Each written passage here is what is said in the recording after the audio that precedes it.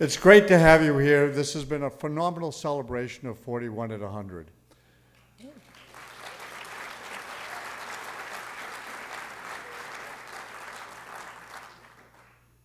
One of the greatest gene pools in the world happens to be the Bush Gene Pool. And we are fortunate to have recipients in the gene pool come and talk to us what it means to be a grandchild of 41. He didn't have 41 grandchildren, he had 17. And we're blessed to have the following grandchildren here to talk with us today. George P., Walker, Ellie, Sam, Gigi, Pierce, Robert, and Lauren. So without further ado, but 41 claps for grandchildren.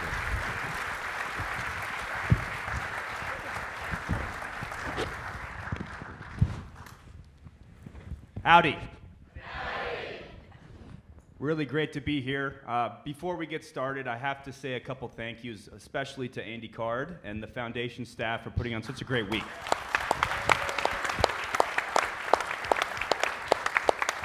We also have to thank our sponsors, Bob Gates and Ryan Lance, for putting this together. This would not be possible without them. A lot goes into this, and so we're grateful that they supported us through this 41 and 100. So give it up for them too, please.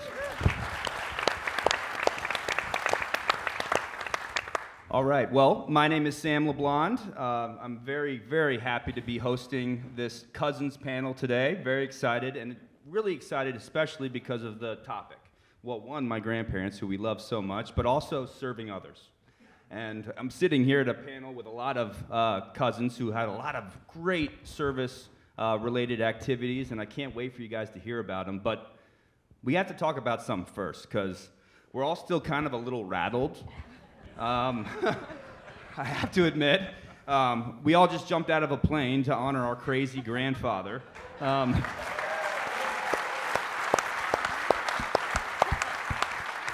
We were joking earlier. It's too bad in the 70s he couldn't have taken up, backgammon or something. We could have had a backgammon tournament in his honor instead of jumping out of a plane. But very happy to do it. And so before we get started, I want to maybe someone here can explain to the group. One, why our grandfather decided to take up skydiving in the 70s, and two, what did Ganny think about that? So I don't know. Rob, you want to start off? I know you're going to have. Yeah, absolutely. Thanks, Sam. That ton of fun out there today. Absolute blast getting to skydive, and I think thinking about it, I think what Gampy, why he kind of began doing it, was really to be able to bring together friends and family to have a shared experience that's just a total blast. And then, now having done it, I think Gamps was a bit of an adrenaline junkie as well. I don't think there's any denying that, because it's a total thrill to be able to do it with the all-veterans group. And, the Golden Knights, I think Gamps loved his relationship with them and to keep tabs on them. And then as he got older, just proved that old guys could still do some really cool things. Classic example of that would be Lud Ashley and he doing it together on their 80th birthday. So I think all those things kind of rolled into it. Certainly, and I think someone else caught the bug. They're not on the stage right now, but Andy Card jumped, and he said he wanted to do it again.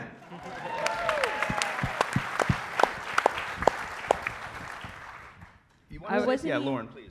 No, but I think it was partly, too, so he obviously parachuted during World War II. He had to, out of necessity. So I feel like in part of him doing it time and again was sort of like to remember his, crewmen who didn't make it and kind of relive that moment, obviously in a much safer environment. But we were so blessed to go 20 years ago, or most of us on the stage. I think Gigi was a little too young then.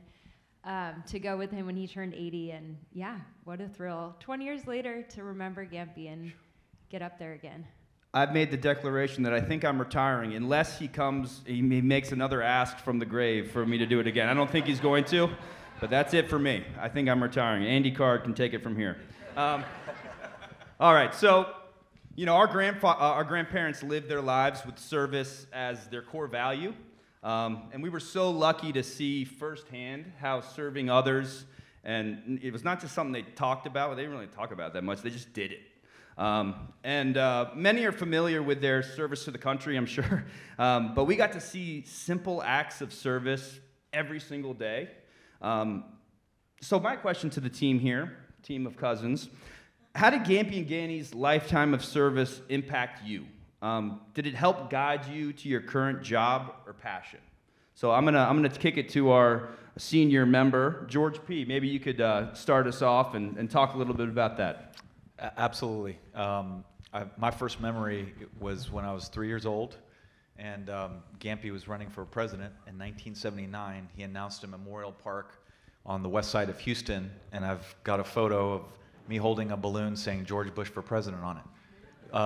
So needless to say, I mean, politics is, kind of the family profession to a certain extent. I mean, since that time, just so many great campaigns and just great experiences, whether watching the Oak Ridge Boys and other performers that kind of paid homage last night, to just kind of simple acts, like you said, of volunteerism. I mean, I remember when Gampy won, there was this large earthquake in Armenia.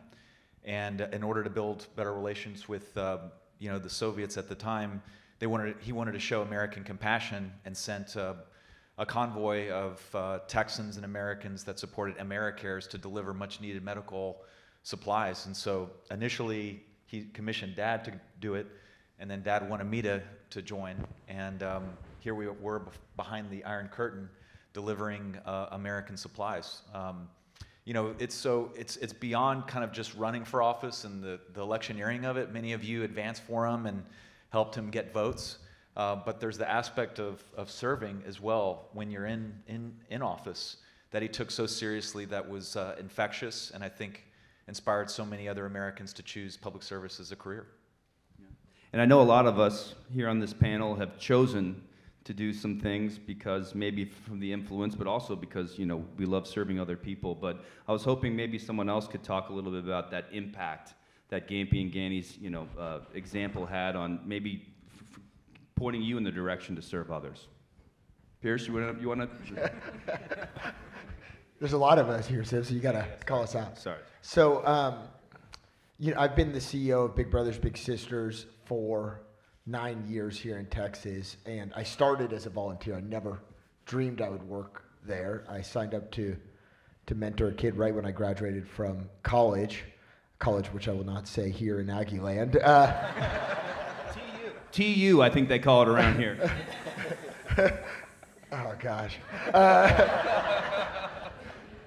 But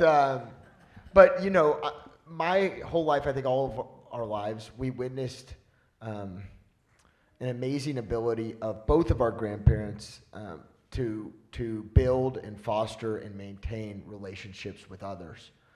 Obviously, when our grandfather was president, that was put to very good use. He built the world's largest coalition that has ever been built to push Saddam Hussein out of Kuwait. He ended the Cold War through really a force of personality relationship with Mikhail Gorbachev.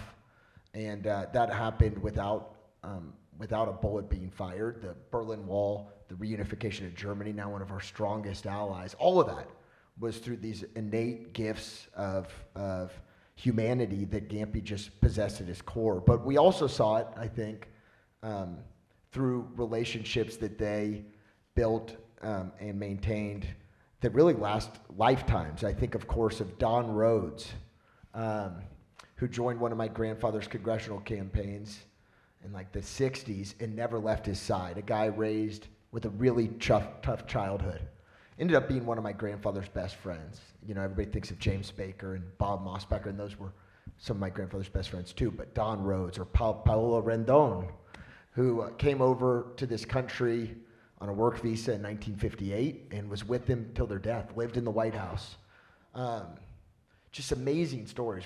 I went to her funeral, by the way, right after Gampy died, and every single one of her family came up and they're part of the same family, basically. So, long story short, in my own way, Sam, I noted that, and I thought, what a blessing it is to be related to George and Barbara Bush to be the grandson. So I signed up to become a mentor, and like everything in life, and I think Gampy understood this fundamentally, when you sign up to give of yourself to someone else, you get so much more in return. First of all, when I met Jalen, I remember walking in thinking I was going to help, navigate a kid go to college and all that, and I realized I was so naive, because the minute I met him, I took him to the zoo, and he was 6 years old at the time, and again, I was not working for the agency, I was working in the energy business actually at the time, and walked up to the ticket counter lady, and she, Jalen hands her the ticket, and he looks her in the eye and said, "I know what you're thinking. I got real good-looking eyebrows, don't I?" And it made me realize I was 23 at the time. I was probably going to get pickup advice from this guy to help me in my single days. And sure enough, I see my mother-in-law here. Like 6 years later, I ended up meeting my wife, who was a volunteer in the program. And it's just amazing. And Gampy and Gainey understood so much that when you sign up to do something for someone else, you get 10 to 100x in return. Thank you, Pierce. I mentioned those simple acts of service, and I think this panel, we have at least 100 each of these kind of examples of Gampy and Gainey, and even though they serve the public, through their positions in government and with their numerous foundations, and they also made time to serve their family, friends, and community. So I would love to share. I would love to, and when they did all that stuff, guess what? No fanfare, no press. Luckily, we were there. So I was hoping someone so we could give some examples of some of these simple acts of kindness that I think really inspired us a lot. I mean, yes, of course, being president was amazing, but they did it all the time. So I was wondering if anybody on the panel here has an example of one of those simple acts of service. Ellie. I do, yes. I came prepared. So I hope this counts as an act of service, but it's something that really just meant so much to me. I'm pulling up my phone because it's a letter that I wanted to read that Gampy wrote to me when I was in college, and it was a particular semester that I was having a rough time. And I remember I went home, I think it was over Christmas break, and I was just telling my mom, and I was just so down in the dumps, and one day in the mail, I got a letter from Gampy, totally unexpected, and I just wanted to share it with you because it just meant so much to me. It still means so much to me, and it's just the little things he would do like this. So he said, so this is December 3rd, 2007. Okay, hold on. Oh, gosh, okay. Do you need someone else to read it? I can't read it. Just I didn't get one word out. Okay. Whew. Okay, dear, special, wonderful Ellie. Oh, sorry. No, I got it. Unfortunately, I'll give you a second to recover. We have a gene. We also developed a service gene, but also a crying gene from Gampy. So, work with us. We always joke that we have the tear ducts of Sicilian grandmothers, so just can't help it. Anyway, okay, dear, special, wonderful Ellie, your mom told me you tried to call me, and she told me what it was about. Okay. My message back to you is that I love you. I'm proud of you. I'm so sorry, and I'll always be in your corner. Okay. I'm sorry. Okay. Man. Sicilian grandma, all right. Time's ticking down. It's good. We need to kind of, it's good. It's helping us. Okay. All right. Here we go. We all hit bumps in the road of life, but you will get past this bump and go on to great things. Here are some worry beads.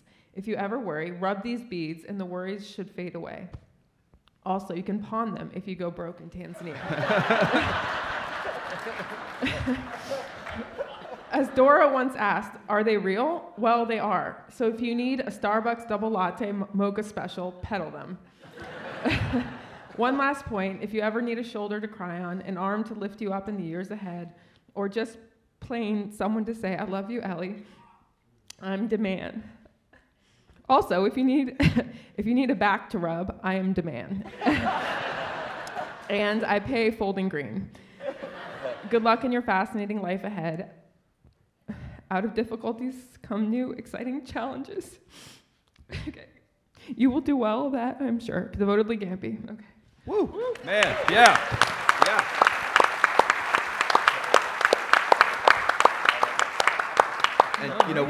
I read that a few times before and had no tears, so I'm Yeah, sorry. well, it's the pressure of all the people here watching. So, it's funny that you talk about his letters, and that was one of the ways that he really impacted everyone. I think probably a lot of people in this room got a letter from George H.W. Bush, and I have tons of them, and it's great to have that connection with somebody who has so many friends, and he had all the time in the world to take time for us. So, Gigi, are you ready? I know you were going to do something next, but mine's not as much of a Good. tearjerker, Let's bring it but back. when it comes to small acts of service, I mean, Gampy and Ganny really integrated that into their everyday life. And I remember being up in Maine and Ganny bringing some of us. I went with her to the Barbara Bush Children's Hospital just to go visit some of the children patients. Or someone last night touched on Gampy shaving his head. One of his agent's sons was diagnosed with leukemia.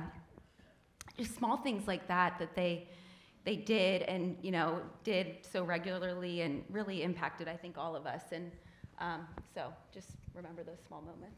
Yeah, for sure. And I'm on my way to Maine tomorrow because Maine's great, but also because we're going to have the Bush Family Classic golf tournament. And what's so interesting about that tournament is that 100% of the proceeds of our tournament go to the Gary's house.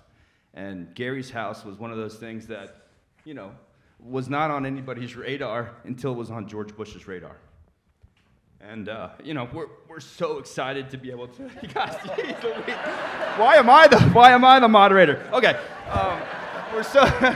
We're so excited to be able to take these small causes that Gampy has made into huge causes, and we raised almost half the money for Gary's house in this one event. And so, these are the small little things that Gampy has taken on in Ganny that we're so proud to take on ourselves. Carry the mantle, as this is called. So, really, really exciting. Pierce, you put your hand up, or you're doing tears? Tear man. Okay, good. Oh, no, I'll say one small please. because I see Sully over here. Yeah, Sully. This is a typical George H.W. Bush story. When my grandmother died, they had two dogs. Gampy called them two little yappers. Whew. Brutal. I mean, they were tough dogs. Minnie and BB. Yeah, Minnie and BB. But Gampy actually ended up loving them. And at the time when he died, he really was not, very mobile and needed a service dog. And so his aide, Evan Sicily, said, look, why don't we partner with this organization? At first he was against it because he said, I have two dogs. I don't need another dog. And then he very quickly understood, to your point, Sam, that him having Sully and being matched up with the American Vets Service Organization would probably benefit a lot of other military personnel who needed them. And you have to understand, we're all very tired. We had to wake up early. Yeah, big endorphin dump. Yeah, Gampy also called it, he said he was the captain of the Bush Ball Club, BAWL. Yeah. So, but that's a small, just the small thing. And then that was the last we ever saw Mimi and BB. Nobody knows what happened to him, but we know about Sully. Sully made it to the 100th birthday. Sully keeps showing. Sully's invited. I don't think Mimi and BB are. Okay. Well, I think as I looked, across the panel here, I see so many different examples of how you guys have taken those lessons from both Gampy and Ganny and served others in your own unique ways. Whether it be through service to your country, like Walker and George P., service-related businesses or foundations, serving your communities. We run the gamut here. So I would love to have some of our, maybe Walker, please, to start and talk about, what are the ways you served? Obviously, you're serving the country. And how did Gampy and Ganny's example kind of lead you down that path? So, Walker, why don't you start off?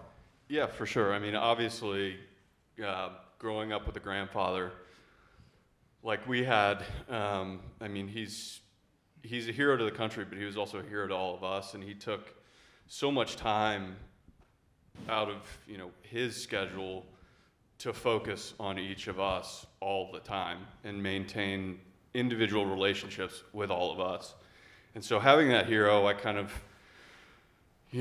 always had an idea of service to country in some form or fashion. And after high school, a year at another Texas school, up north, I decided that I was going to join the Marine Corps. And So joined the Marine Corps and became a machine gunner and deployed. And one of the most important things to me was going back and showing my grandfather what I had accomplished.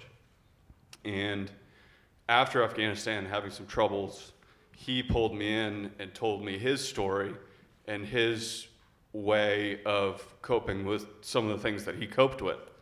And I don't know if he ever talked about that with anybody else. I had certainly never heard it before, but you know, just those individual relationships and the simple things that he did with all of us was so important that we wanted to do things in our lives to make him proud. And so that was my way of not only giving back to him, but to our country as well. Yeah, thank you, Robert.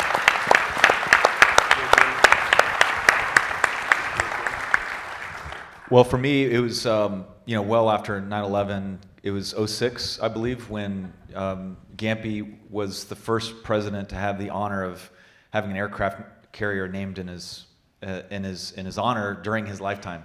Usually it's done posthumously, and so I remember going to Damneck and you know, visiting with some of the sailors and just kind of probing questions. It was something that I'd been thinking about. I served in the federal judiciary. I was out of law school, you know, thinking about different options. And long story short, you know, talked to a recruiter and said, I want to join. And got my direct commission. Initially recruited as a JAG. My JAG friends said, including many Aggies, that said, don't do it, go into Intel. And that was kind of the branch that I chose. But, you know, like Walker, for me, you know, it was about service to the country, but there's a deeper part of me that wanted to just honor my grandfather in a really small way of service. And so 10 years of reserves and a deployment later, I was proud to serve. My wife, unfortunately, said after 10 years with 2 kids on the ground, it's either the Navy or me. So I chose her. Smart choice. Smart choice. Thank you, George. Well, you know, Walker and George so honorably served our country, and there's other ways that we showed that service to others. And I was hoping to kick down to Lauren, because Lauren has an amazing organization, and I'd love for her to tell you all about what she does at Feed. Thanks, Sam. Yeah, so honored to be here. Thank you all for joining to celebrate our Gampy. My journey to starting Feed started when I was in college. I had the opportunity to travel with the UN World Food Program. But even before that, I feel like our grandparents did sort of instill us with this. They weren't prescriptive about how you were to give back, but they really lived by this quote that is, to whom much is given, much is expected. And I just feel like that was just the influence we had, and it was never, hey, Walker, you better go serve in the military, or here, Lauren, this is, you know, you're expected to give back or do good in some way.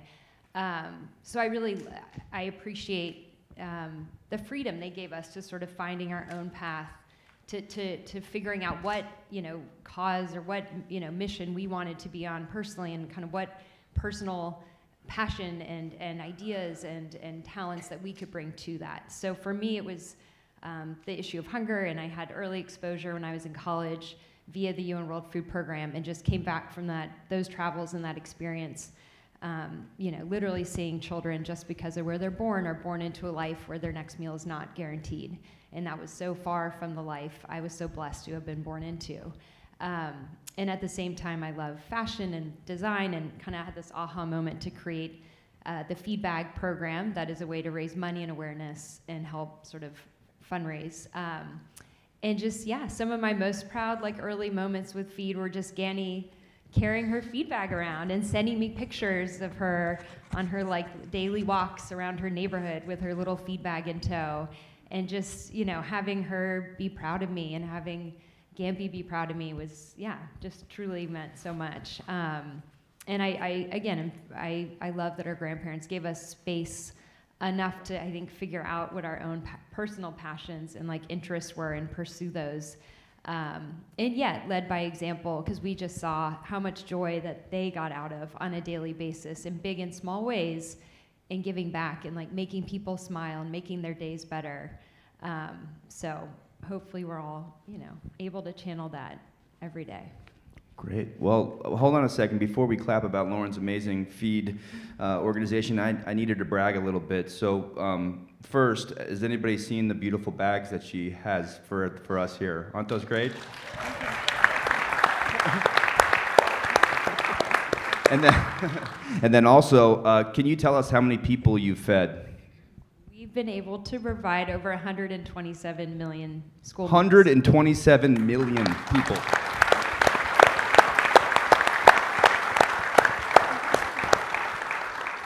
And besides all the wonderful things you've heard already, we have such great opportunity to serve others through the foundations that Gampy and Ganny have left behind. So we have members of the Barbara Bush Foundation up here. We have George and Barbara Bush Foundation.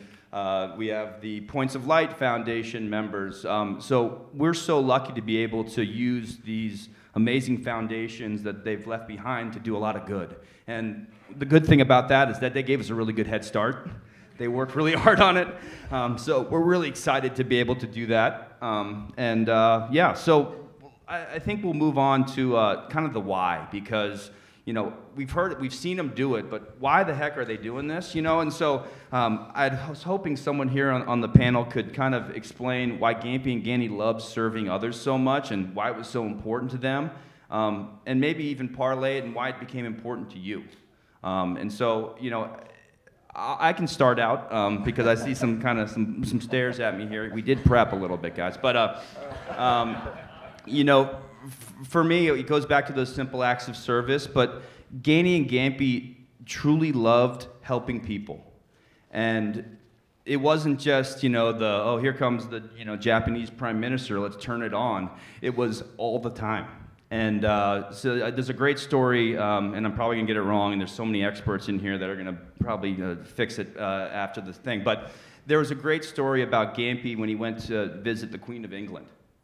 And he walked into the Queen of, the guards are sitting there on the side, and you're not supposed to look at them, you're not supposed to talk to them. And he stopped at the guards to shake their hands on the way in.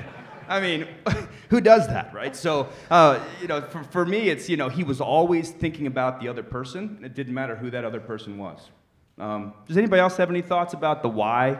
Gampy and Ganny. George, I think you're looking at me. Well, I'll just say that I think for Gampy, he felt like he was raised, and I think we all agree, in the greatest country that the world has ever seen. That has given him... That has given him so much, and that he felt like he needed to give back to.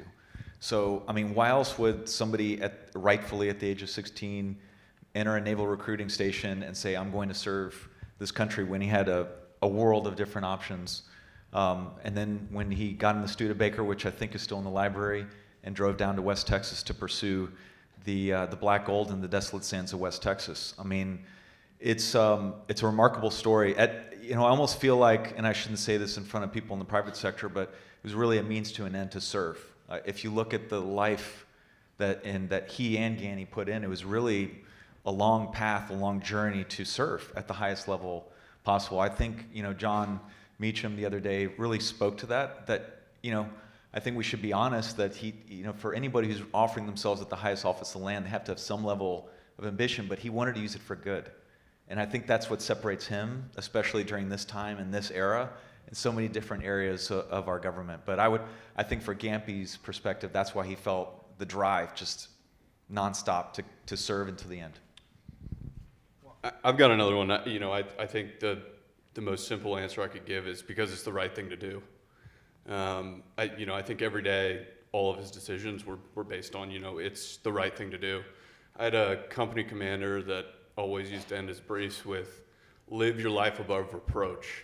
And it always resonated with me because I felt that is how my grandfather lived. And I think it's, in addition to that, I think a lot of it is he just genuinely loved his fellow man.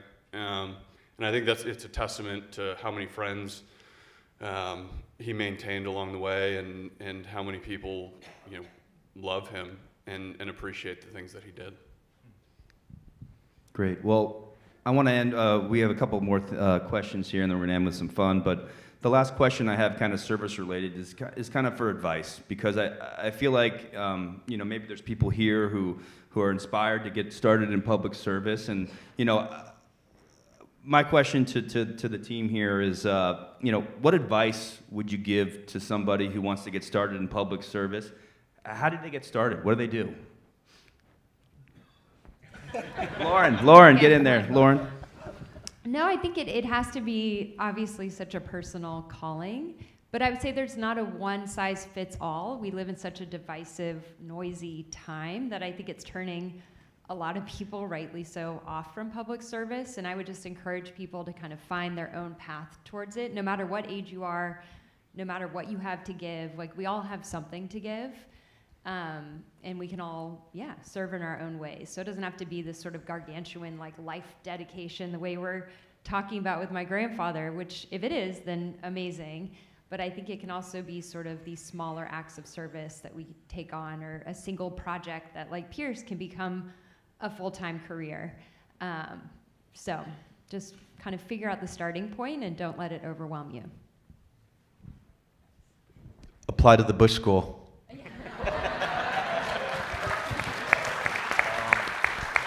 I would say, I totally agree with Lauren, and I think Gampy and Gainey would agree that politics isn't the only way to serve. When you look at Points of Light and the variety of other community groups they were involved in, there's so many different ways to get in there. If you are interested in politics, jump in a campaign. I think that's the best advice you can. Get in with, campaign, learn the experience. Look me up in Austin, I'll hook you up in the Capitol. Get involved in a legislative session. I mean, that's really, I think, the best way to see government in action. But I'm biased. I think the Bush School is the best grad school that brings together theory and practice, because you learn from actual practitioners, both in intelligence, government.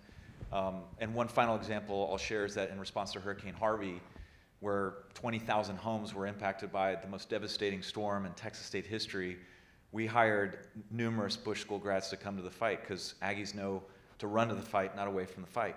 And I'll never forget that. So find your path, find your joy, and pursue it, and go to the Bush School. I love it. Good plug, George P. Okay, so we got about 15 to 20 minutes left, and I thought we'd end with some fun.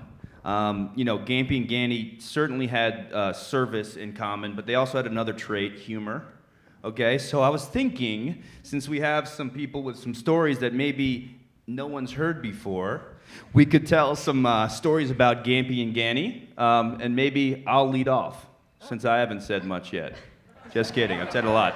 But I'll lead off because I think there's some great stories that everyone wants to hear. So my story has to do with Gampy spreading love, spreading joy. And one of the things that he loved to do is have guests come visit him at Walker's Point.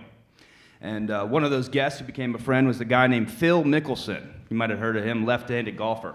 And so what Gampy used to love to do was take all these guests out on his boat, the Fidelity. He'd scare them half to death, going 80 miles an hour, and then we'd take it back through the Kennebunk River and put it back in its slip. And on this occasion, with Phil Mickelson, it was a beautiful day, Saturday, middle of the day in Kennebunkport, wedding season, okay? So we hit Kennebunk River, and the first thing we see is the Nonantum on the right, and there's a wedding going on. Well, Gampy thinks it's a great idea to pull up to the wedding. And he thought it was so much fun, because everyone sees his boat. His boat's very well known in Kennebunkport, so they go, oh my gosh, the president's coming. And the joy that he had to go, everybody, Phil Mickelson's here. You should have seen the faces. I mean, they're melting into a puddle. So not only do we do that at the Nonantum, we got back in the boat after taking pictures and doing all this stuff. There was another wedding. We stopped at that one too, and we did the whole thing. This is Phil Mickelson, and everyone going, oh my gosh. But Gampy, I mean, it was just amazing. I mean, he had meetings and stuff to do, but he's stopping and crashing weddings on his boat with Phil Mickelson. It was unbelievable. So I love that wedding. I was kind of a fly on the wall and got to watch that, but he just loved bringing people joy. And he knew that, especially with Phil Mickelson in tow, it was a joyous occasion for these weddings, and they will never forget the president pulling up on a boat. So I love that story, and now it's for the world. So who else has a great story? Rob? Yeah, I got a story, and I apologize. This is going to be slightly juvenile. That's good. But Gampy's humor was slightly juvenile from time to time. So this was probably, I don't know, 20 years ago. I was probably 10 years old, and my mom, Doro, Gigi, and I went out to dinner with a cousin from out of town, Max. We went to this great place in Cape Porpoise called The Wayfarer. Great restaurant. It's no longer there, sadly. But Max wasn't feeling so well that day, and he was kind of having some rumbles in his stomach. Max would be so embarrassed if I tell this story. But next thing you know, a loud noise kind of protruded from Max's side of the table. He farted, and it was actually the whole restaurant kind of turned and looked, and baby started crying, the whole thing. I of course thought it was the funniest thing that had ever happened. My poor cousin Max is just mortified, total accident situation. And anyway, next morning my mom kind of lets Gampy in on what had happened, and Gampy thought it was very funny, and we had no idea. A couple hours later, the phone rings, and I answer, and it's either Gene Becker or someone from Gampy's office, and they say, the president would like to see you and your cousin Max in his office immediately. And so we go down there. Gampy sits us down. We're kind of like, what the heck's going on here? This is bizarre. But Ellie shared a really sweet letter earlier, but Gampy also kind of liked to write prank letters. And so he said, I got this letter from the management team of The Wayfarer in the mail this morning, and I'm not sure if you guys know anything about this. I'm just going to read it. And the letter goes on. He's reading it to us. Dear Mr. President, it's come to our attention that some of your guests were dining at the Wayfarer last evening, and one of them in particular made a rather loud disturbance. And the letter goes on, and Max and I are sitting there ghost white, like, oh my God, we're in so much trouble. And at the end of the letter, Gampy, deadpan the whole time, finally breaks on the line when he says, if you could please inform your guests to politely lift their cheek the next time. Gampy absolutely lost it at that point, and we knew it was a joke, but I think there's countless examples of him doing the prank letter as well. That was just one time where he hit us with it. That's great. That's great. Okay, it's a tough act to follow. Anybody else have one they want to? Yeah. George, I know. Ellie? Very different kind of angle. Shifting gears? It's not a flatulence story? No, but I'm sure there are more. Well, yeah. I could plenty of them. say one of those, but I'll do another one. I remember, there was a dinner, again, in Kennebunkport, and Christopher Buckley, who the author, was a good friend of Gainey and Gampy's, and he was there with us, and my mom was there, and so I ended up at this dinner, and this was as my grandfather was getting older, and my grandmother, there was a couple years where she was trying to sort of control what he ate and drank, because she wanted him to live longer, and he just wanted no part of that. So we were at dinner, and he loved his martinis, and she had like a 1 martini rule, like that's it. And so we got to the dinner, and he gets his martini, and kind of he would wink at the waitress, just like keep them coming. Yeah, bringing it. Yeah, like they had a little understanding. So as the dinner goes on, the waitress brings the second martini. And Gainey gives the waitress the eyes and gives him the eyes, and he's just doing like it's okay,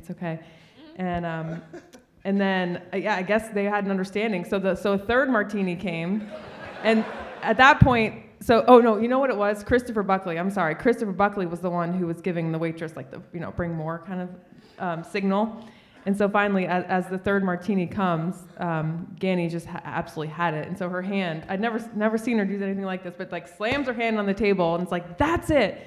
Like, absolutely not. And Gampy, Gampy's giving us all the winks, like, yeah, don't worry, I got this. And so like funny little things like that, they would sort of go back and forth, and I think Gampy would always win those.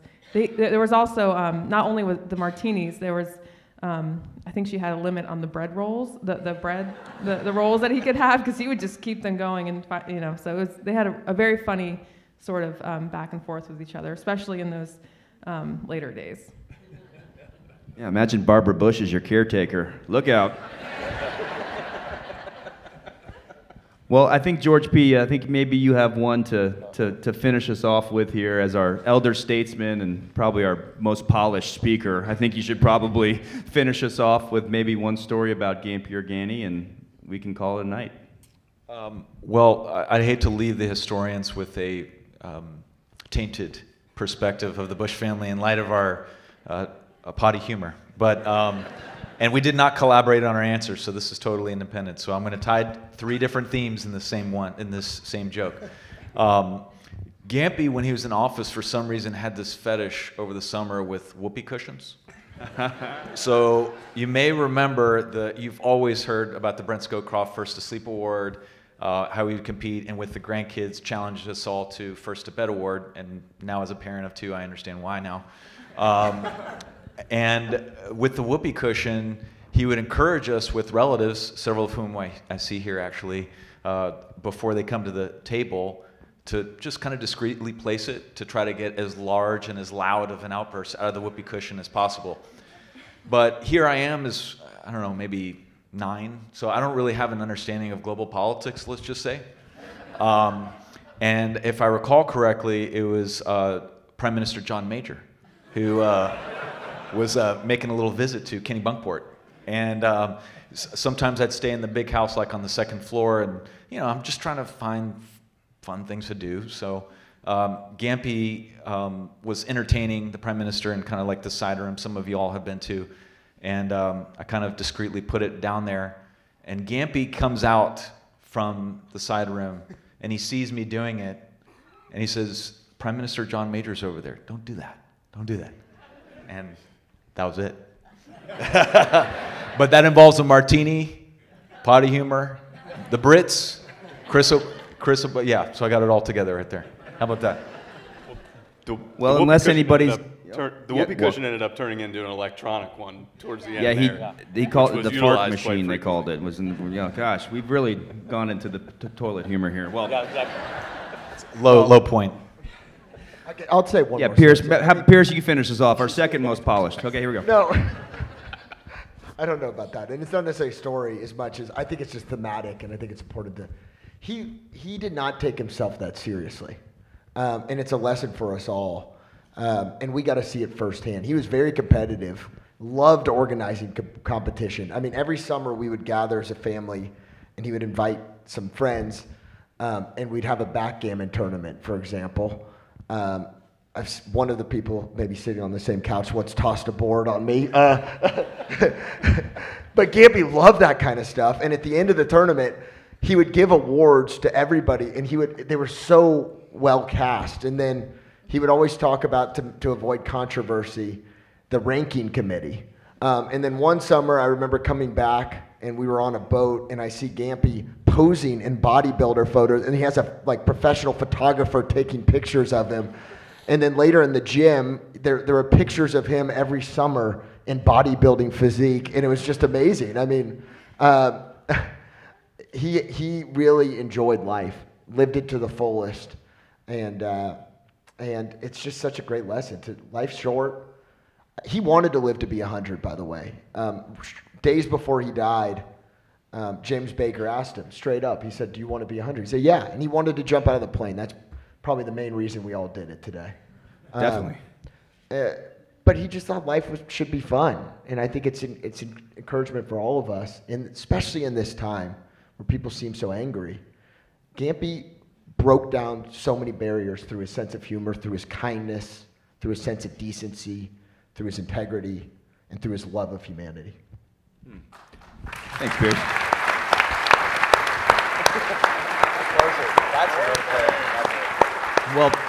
Well, on that note, he'd be really proud of all the fun we've been having this week, and I think we're going to have some fun tonight with Lyle Lovett and Robert Earl Keen. So with that being said, thank you all so much for being here. We love you. See you soon.